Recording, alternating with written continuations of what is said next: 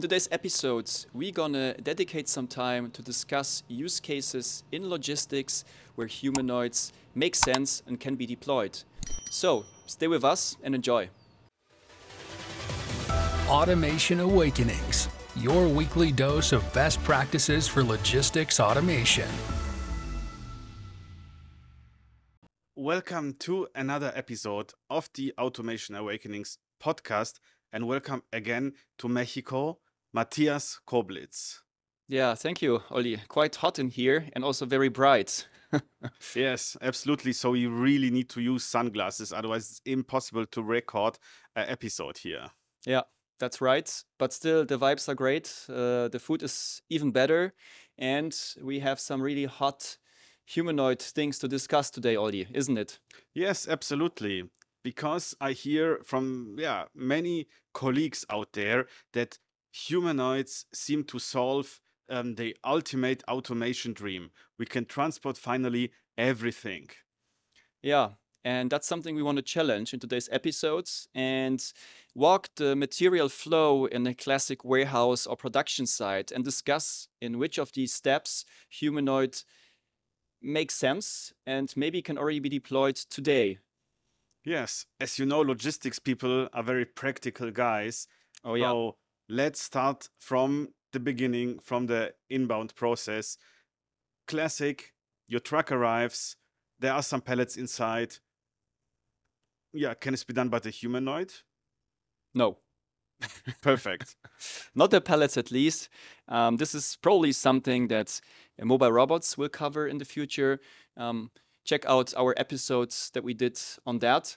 But humanoids and pallets do not seem to go together at the moment. If we talk about cartons or parcel in a container, however, it's already becoming more interesting. Yes, although I would really love to see a humanoid walking around the warehouse with a pallet jack. Yeah, if you ask ChatGPT, it's going to create a picture for you. But I think that's not something that's going to happen very soon.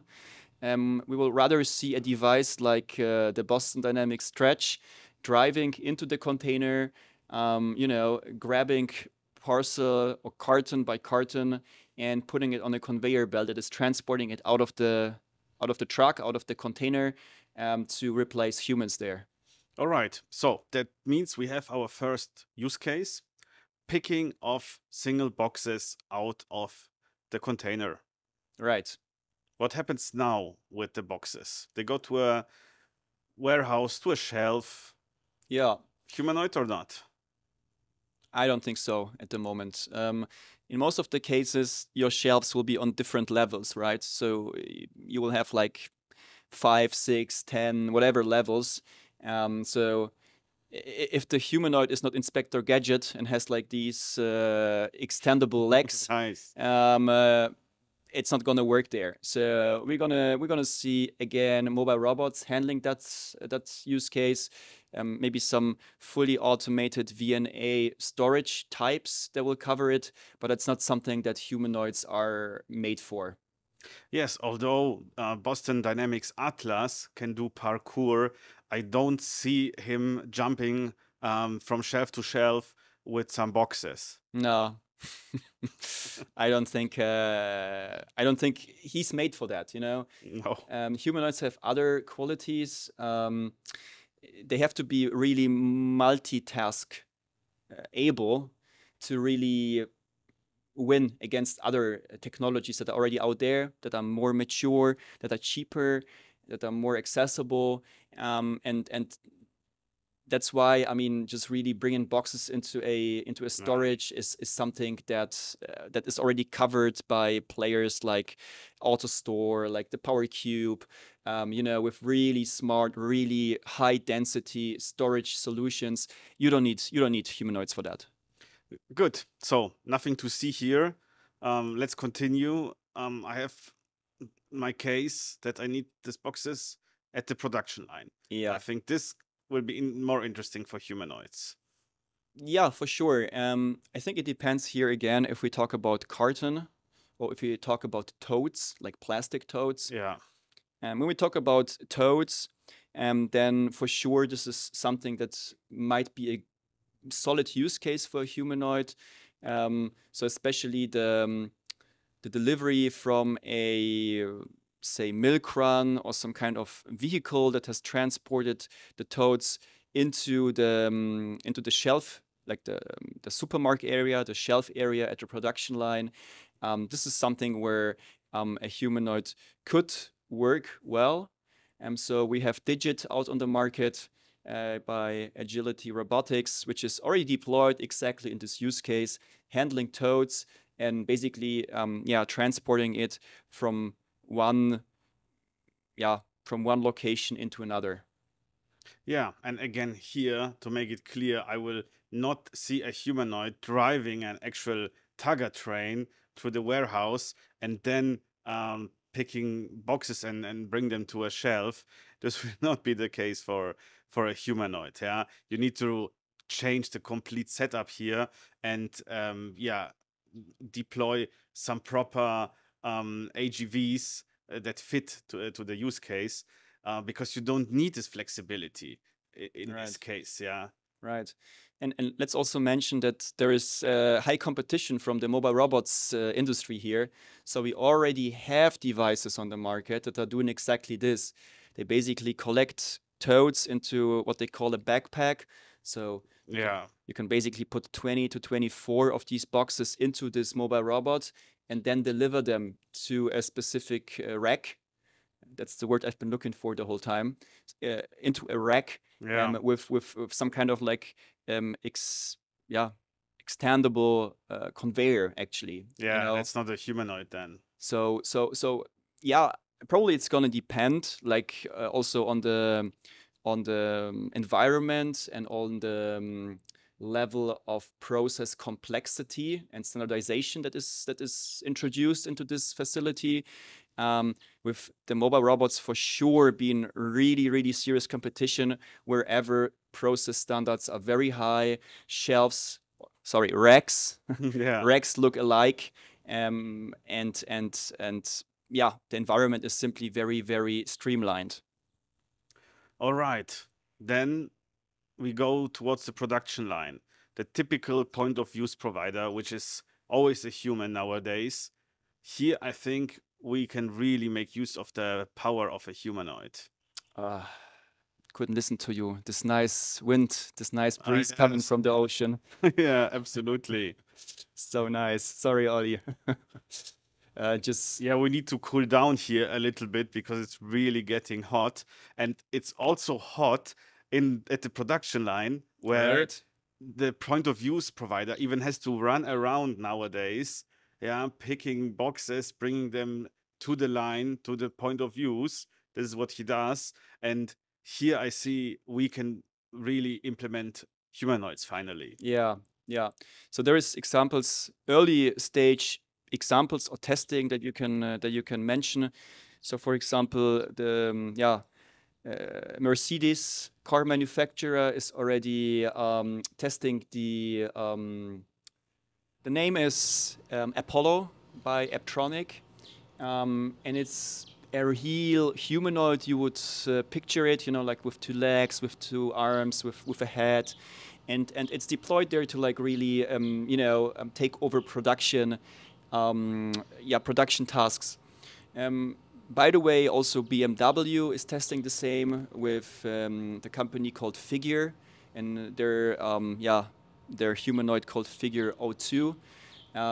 Same or similar use case, really close to production, really, like bring in like steel covers to the point of built-in, so to say. And that's totally something where humanoids might make a lot of sense. Yeah, and here I really see that we are finally closing one of the last puzzle pieces in automation, the gap between our warehouse and the production line, finally. Yeah, because this is where humanoids can play their strength. So if they're really versatile and like multi-usable, they also will be able to change tools to do different things. And this is exactly where they thrive, so to say. And that's why it's actually not a surprise that we see those early tests here, especially with manufacturing companies that are into the automotive business, because you have very streamlined processes here. It's very predictive. You have a very, very clear takt time as well. Yeah. So it's a perfect place actually to deploy a device like this, and making it cover different steps at the production line, because that's exactly also what a human does, right? It's not just like one work step. In most of the cases, it's a bunch of work steps that this person is doing. Yes, after producing our goods, I'm just thinking about finished goods handling, dispatch areas, warehouses, high racks. These are typical cases for our mobile robots colleagues. I don't see there any humanoid anymore. Maybe at the packaging station, packing cartons, gluing them, this kind of stuff, closing them. I mean, there are also traditional robot solutions already available. The question is, do you really need limbs and a head and a moving or talking device that packs your stuff there? I don't see that really good cases where you need a full humanoid with legs and limbs and arms and stuff.